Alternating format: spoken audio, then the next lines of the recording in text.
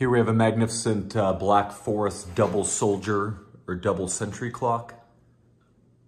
It's in a beautiful oak Gothic case.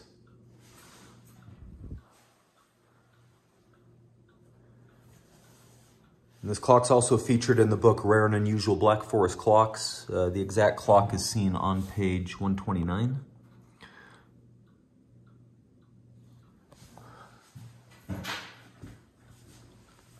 It's a great example of the two soldiers as the clock runs, slowly march together. When they meet the middle, they do an about face, and then they'll turn back to their post, and then repeat the process. The clock's pretty much complete, but it is unrestored. It needs some work to be fully functional. We'll turn it around here and take a peek at the movement.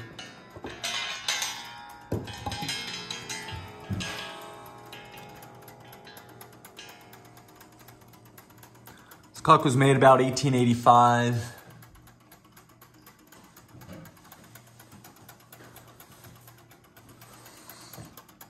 And the movement takes this shaft here and takes the circular motion and converts it to side motion through this mechanism, which then powers the two sentries.